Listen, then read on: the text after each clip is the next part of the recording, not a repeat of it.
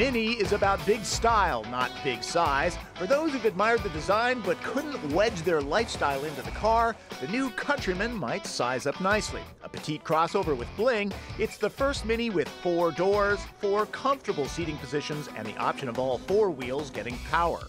A lot of people are calling the Countryman the Big Mini.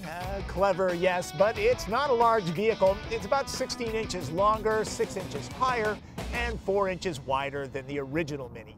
That makes it similar in size to Nissan Juke, a few inches wider than Honda Fit. Not exactly a Suburban.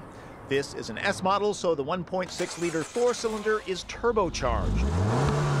181 horsepower is on tap. Choose between a 6-speed automatic or the standard 6-speed manual with solid, hefty action. Reverse takes a little effort.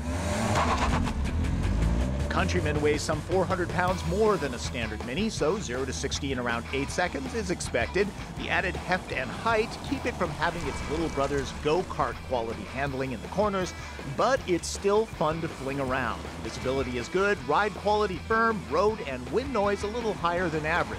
This front-wheel drive tester is EPA rated at 26 city, 32 highway. Brakes are quite good with excellent modulation. The sport button tightens up the steering and throttle response and makes the engine sound throatier. Order the automatic transmission, and it remaps shift points too. Even with the powerful turbo engine, there's only a small amount of torque steer and the wheel doesn't get squirrely in hard maneuvers on rough roads. Opting for the all-4 all-wheel drive system would most likely take care of any that exists. I did drive a different Countryman equipped with all-4 all-wheel drive in nasty conditions. Does this look like it's having any problems? While it's not designed for severe off-roading, it'll handle terrain worse than most owners will ever try to tackle. Inside, the speedometer's as big as a pie pan. Hey, it's a Mini. The cabin's very distinct look is unmistakable. The TAC has a small digital speedometer in case you find the big one distracting. Window controls are all down here with toggle switchgear that feels great. Phones and iPods are supported with an optional package. The sound system interface could be a little bit more intuitive. Heated seats have substantial bolstering to hug people in place. Materials are a mix of sorta soft and hard. Set and forget auto climate control is single zone. Does dual zone even make a difference in a smaller car? The premium sound system should satisfy most. Even the pedals have good design.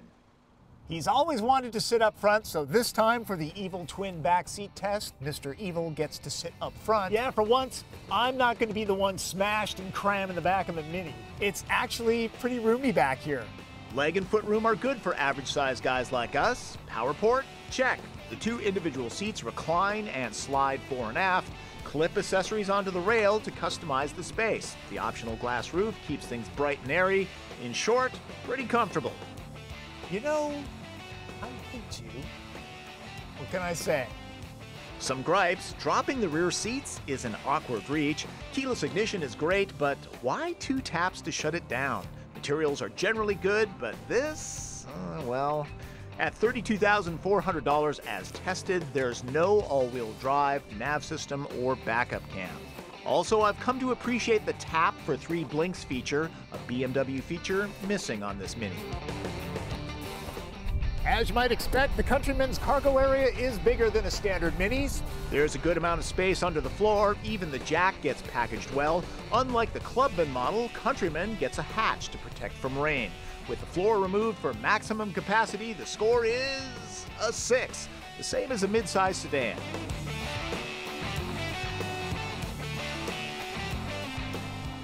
The largest thing this Mini has is personality. People like the chunky look.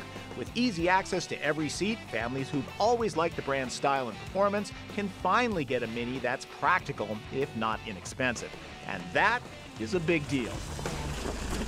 Prices start at $22,350 for a front-wheel drive version without the turbo engine. That means 121 horsepower and front drive only.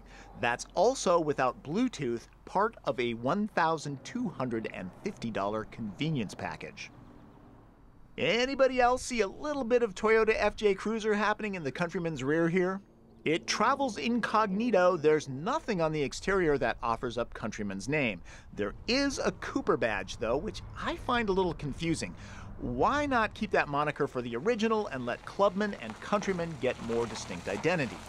I'm just saying. Well, that's my take on the Mini Countryman. Pretty unique vehicle. Not an awful lot of cars you can cross-shop with this one, though I might suggest the Nissan Juke. It's similar in size and mission. That video is here on drivencarreviews.com. Check it out. In the meantime, that's Driven. I'm Tom Voelk.